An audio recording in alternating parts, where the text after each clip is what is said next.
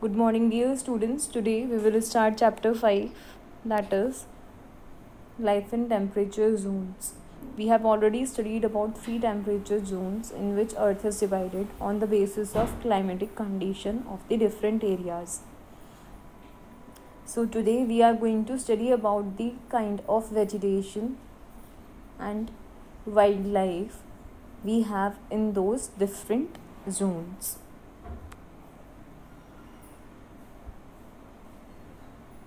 So the content or the topics which will be discussed in this chapter are climate, vegetation, wildlife and people of equatorial forest, temperate grassland, hot deserts and frigid zone.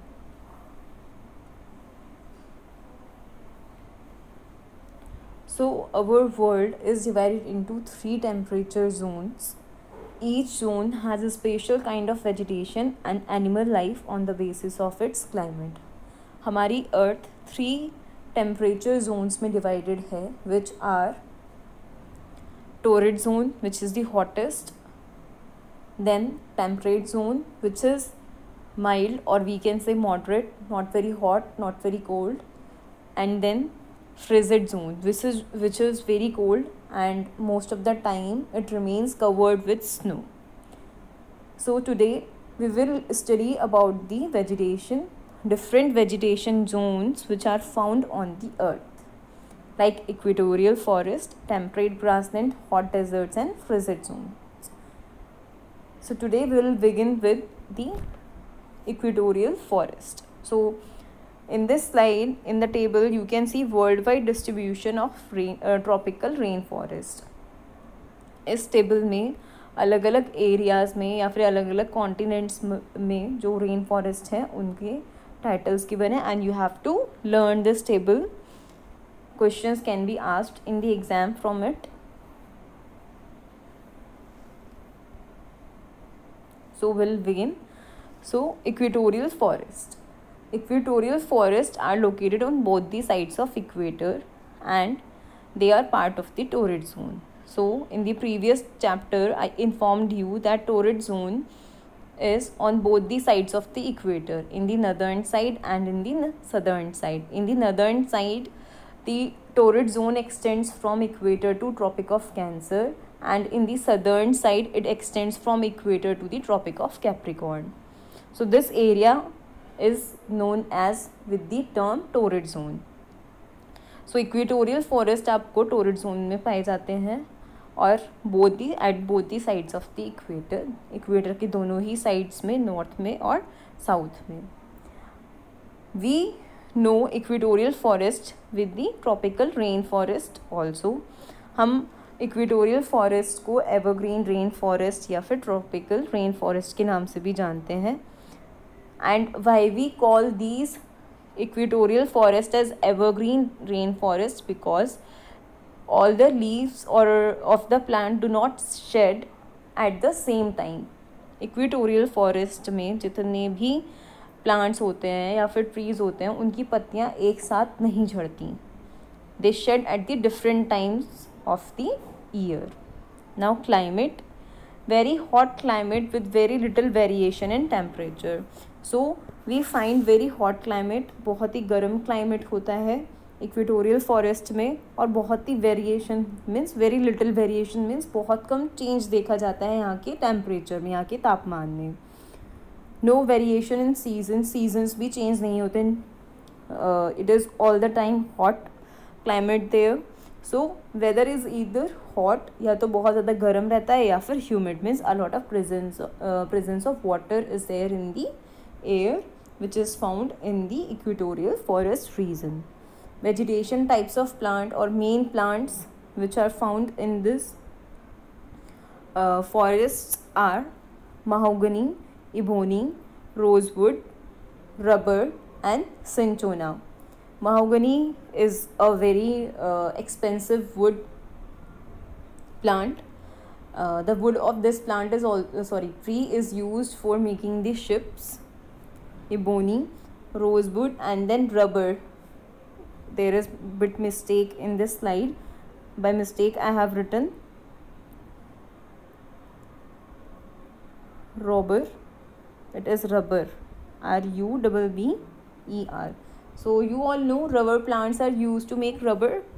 A cut is made in the trunk of the trees, and a liquid is collected from the trunk which is known as sap, SAP, sap, या फिर latex के नाम से भी जानते हैं, और उससे जो आप ये इरेजर्स यूज़ करते हो वो बनाई जाती हैं. एंड शिनचोना ट्री की जो बार्क होती है, it is used for making the medicine which is used in the treatment of malaria. Basically only 4 trees name are given in your book, but there are so many species found in the equatorial rainforest.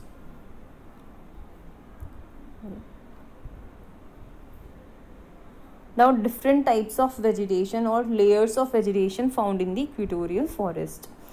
Equatorial forests are very dense and they are divided into 4 layers. The first one is emergent layer. This layer has all the tallest trees of the forest. सबसे लंबे जो trees होते हैं वो इस layer में आते हैं, and these trees can be 200 feet high. Most trees are broad-leaved, hardwood, evergreen. Sunlight is plentiful up there.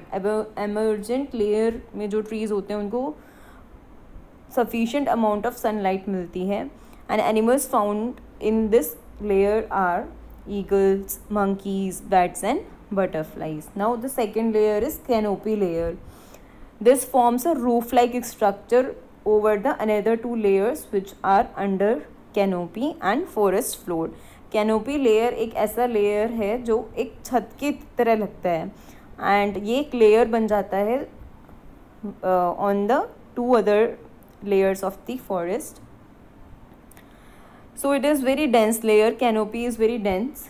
बहुत ही कम सनलाइट पास हो पाती है कैनोपी लेयर के नीचे, and food is abundant for animals. और यहाँ पर फूड बहुत है for the animals.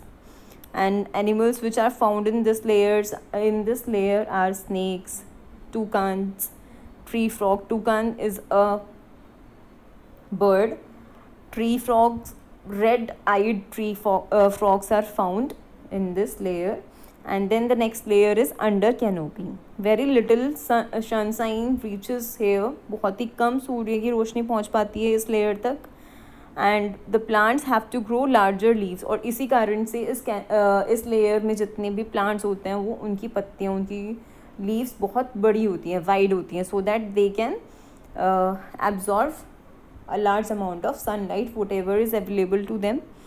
The plants in this area grow to 12 feet, means they are far shorter as compared to the emergent layer and the canopy layer.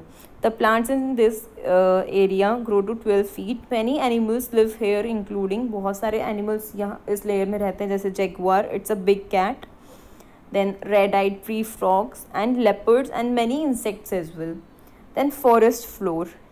This is the layer of the forest where sunlight does not reach at all.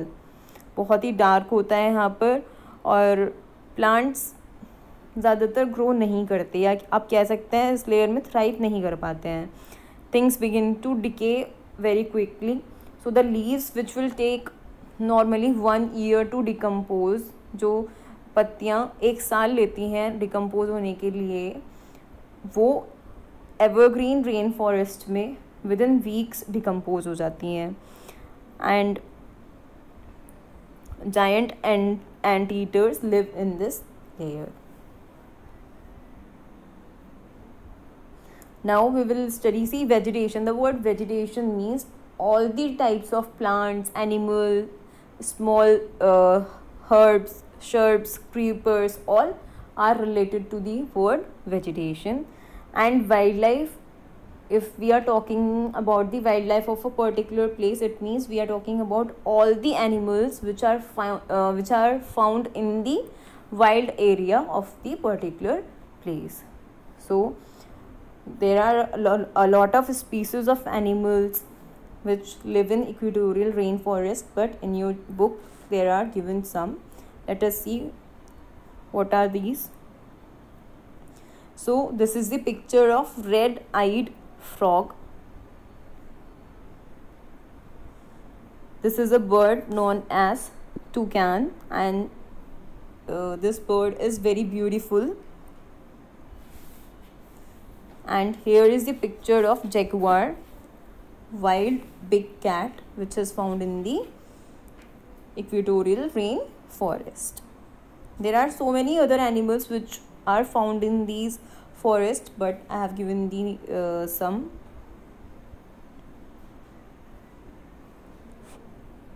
Now we will study about the people, those who live in these equatorial forest. Basically, two tribes live in these forests. Tribes are the group of people, those who remain reserved from the communities, like from the city people or the people those who live in the large settlements. They are away from them. So the first one is pygmies. They live in houses made with sticks and leaves. Pygmies ऐसे घरों में रहते हैं जो sticks और पत्तियों से बने होते हैं, and they are hunters and gatherers. Means they hunt animals for food and they gather whatever natural food is available in the forest. For example, berries, fruits and roots, whatever they get, and they collect and eat it. There is a slight mistake in the spelling of gatherers, so kindly check it.